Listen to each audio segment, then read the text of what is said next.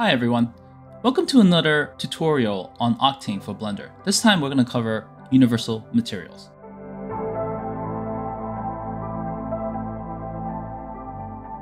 Let's get started. So the first thing I'm going to do is load my scene, and we are going to convert this car built with Cycles material, Cycles principal material, and we're going to convert it over to Universal Material. So I'm opening up another panel here to bring up the shade editor.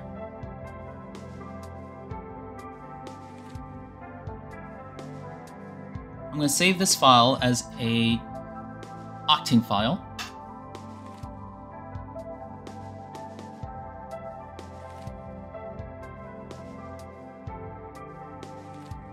And I am going to switch this to Octane, but I don't have the plugin activated right now. So I'm going into the preference and I'm going to activate the plugin.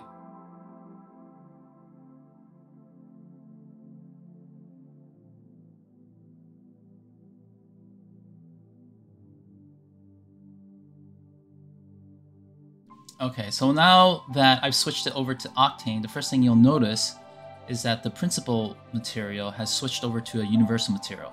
This only works if you have the principal material active when you switch it over to Octane. Unfortunately, the other principal material will be left in its current state. So I'm just right now making sure that the Octane server is running.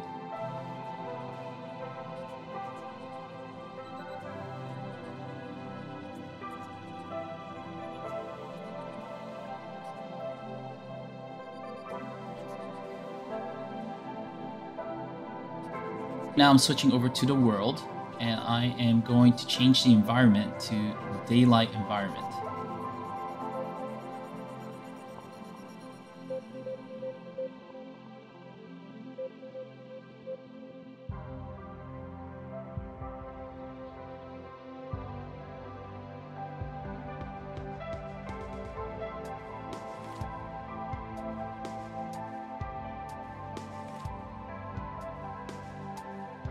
And I am going to draw out a ground plane for now, which I could use as a shadow catcher.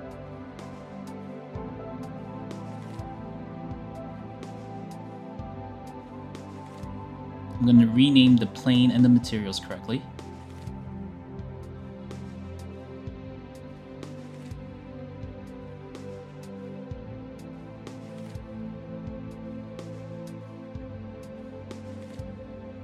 Now keep in mind, when I enable denoise, it's not going to work unless you go into the layers panel and select the output as denoise beauty.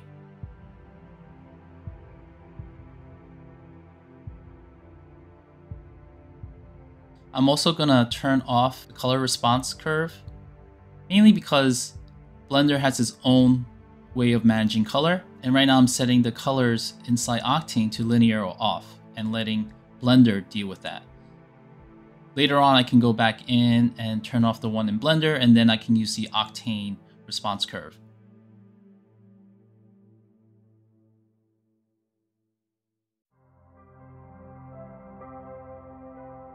First thing I'm going to do is bring in an image texture node. You're going to have to change all the bitmaps to use the Octane image text. This is the only way it'll read the file correctly. I am copying the path and selecting the correct files for the base color.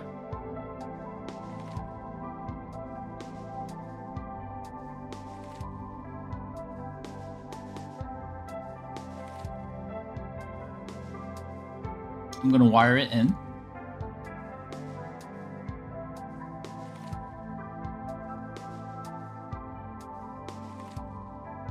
And since I've already got the image text set up, I'm just going to copy and paste it 4 times, actually 3 more times. I'm going to wire up the metallic.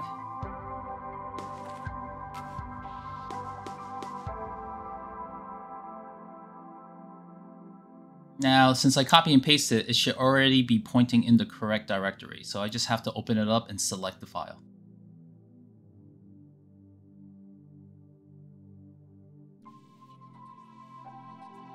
and then wire the rest up.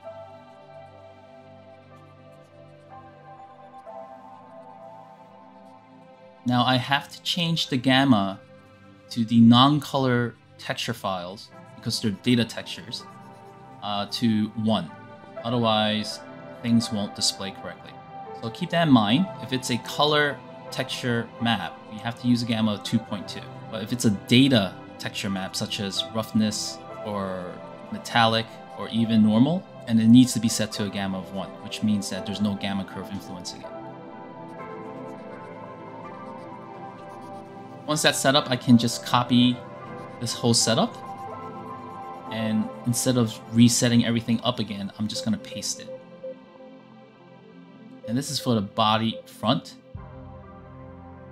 So I just have to select the correct texture files now.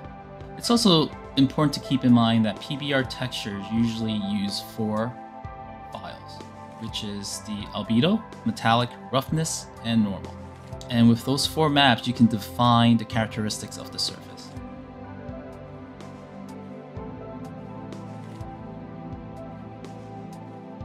So here we're just going to go into the lights.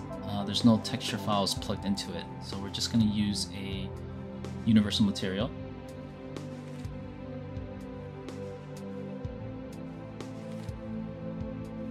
I'm going to set the BSDF to GGX energy preservation, just the more accurate material model. And I am going to drag the color settings from the principal BSDF to the universal material. I'm going to get the roughness to roughly the same spot. Now, universal material defaults at 1, but Pixar has defined it as 0.5 is the more accurate setting. So I'm just going to do the same thing. I'm going to set specular to 0.5.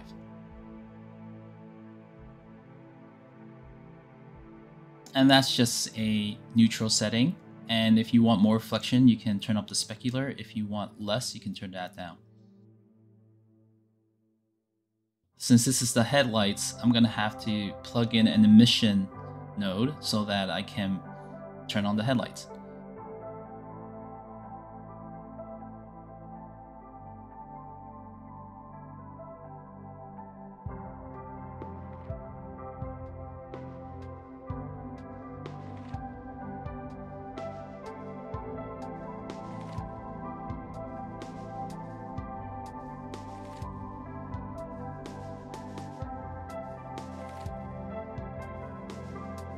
Right now I got the colors correct, but I'm going to leave the power at 0 because I don't want the headlights turned on yet. After I set up everything, I might play around with that and turn it up. Doing the same thing right now. I just copy the whole light setup and paste it here. Now glass has a transparent or transmissive property to it, so we're going to delete the emission because we don't need the emission coming off the glass.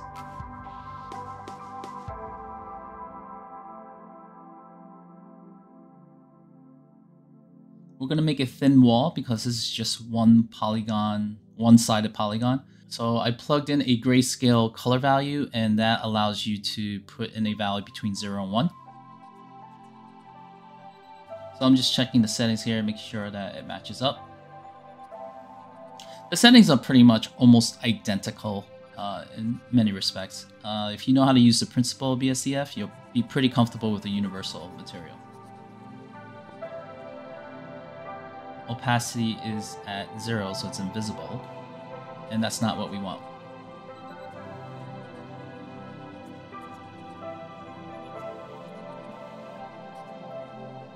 And the reason why, even though the grayscale color value is at 1, which means transmission's at 1, and it looks opaque, and that has to do with the albedo being a bright color. We have to turn it down.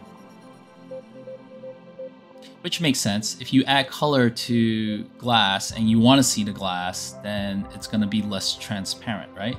So in this case for Octane, that's how it works. So now that we see the glass has some reflection going on from the environment, and that looks proper.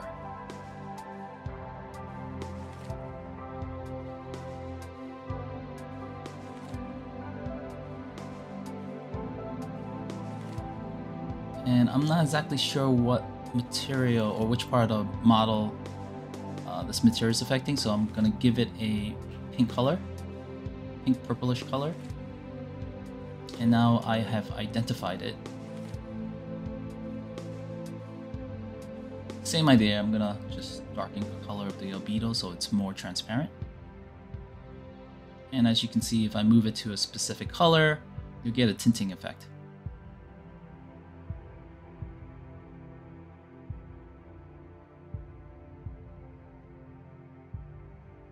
Okay, I'm gonna do the underside.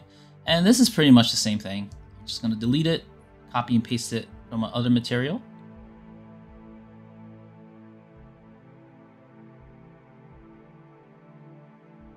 And once I copy it over, all I have to do is assign the proper texture files.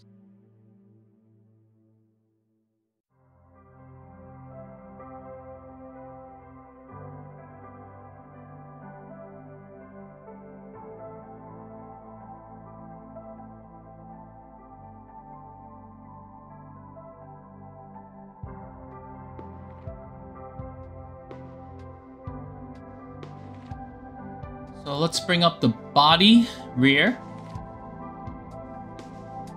I'm just gonna do the same thing, which is this is using 4 textures. I'm gonna delete the current material and plug in the copy and pasted one. And of course the textures don't match up, so I just need to reassign the rear textures.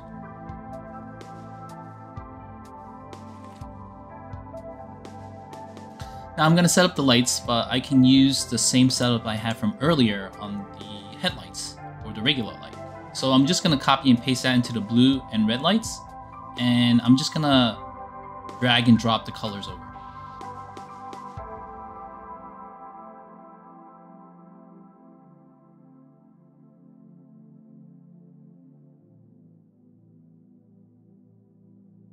And using the power, I can increase or decrease the intensity.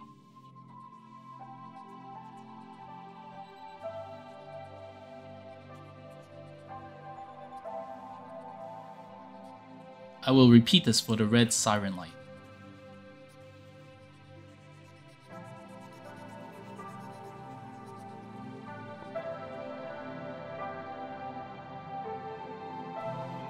And I will also repeat this again for the brake lights.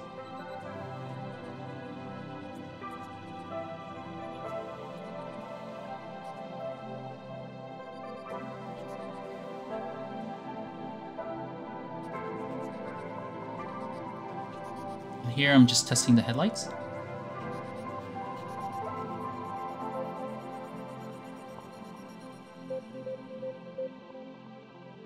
Now the wheels here, they all use the same textures. The way I set this up is that each one of these objects is just referencing the same material. So I only have to set this up once, and the other 3 additional wheels will also have the same texture files loaded up. So that'll make it easy.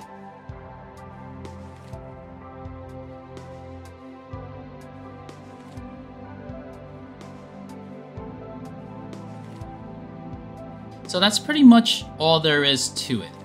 The universal material and the principal material from Cycles have the same fundamental properties. Main thing to understand is the albedo, the metallic, the roughness, and the norm. So you can see that it's pretty easy to go from Cycles to Octane. The work might be a little tedious, and I'm hoping that Old Toy one day will have some type of auto converter to have something like this set up for us easily. But that also depends on the node tree, because all the other node settings are not going to be compatible. So I'm hoping that to make it easier in the future, we can bake down large node trees into these 4 basic texture maps. And then from there, we can convert it to Octane with the push of a button. If you have any questions, please leave them in the comment and I will try my best to answer them. Thank you.